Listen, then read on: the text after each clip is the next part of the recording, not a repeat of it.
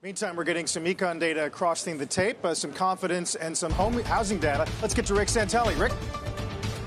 Yes, from the Conference Board, our September reads on consumer confidence. Expecting a number a little north of 105, a disappointment here at 103. 103, that's the weakest since May when it was at 102.5. Some revisions, some good revisions, though, for last month are going to help. 106.1 moves up to 108.7. On a present situation, 147.1, that's the best since July, but keep in mind, July wasn't that long ago. We just had a lower read in between, and last month's lower read, 144.8, moves up a bit to 146.7. And finally, what lies ahead? Maybe the most important of all, 73.7. That's the weakest since May as well. Now, let's look at new home sales, shall we? New home sales, 675,000 seasonally adjusted annualized units. That is the weakest since March, and that follows a 714,000 that was upgraded to 739,000, which still keeps it at the best since February of last year. And before we go to Diana real quickly, Richmond Fed Manufacturing breaks a record of 16 negative months in a row with a positive 5 business conditions.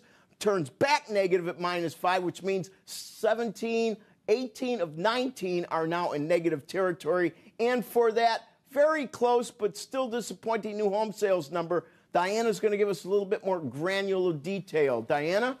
Well, Rick, it's all about mortgage rates. Look, these are signed contracts. That's how new home sales are counted. Signed contracts in August, and in August, the 30-year fix went well over 7% and stayed there, and that's what's hitting new home sales down 8.7% month to month, still up nearly 6% year over year. I'll note that the median price was $430,000. That is down 2% year over year, so the builders are clearly trying to lower prices to offset these higher mortgage rates. They're also buying down the mortgage rates as an incentive. We've heard that from the home builders, starting to do that again. They had stopped doing that in the spring.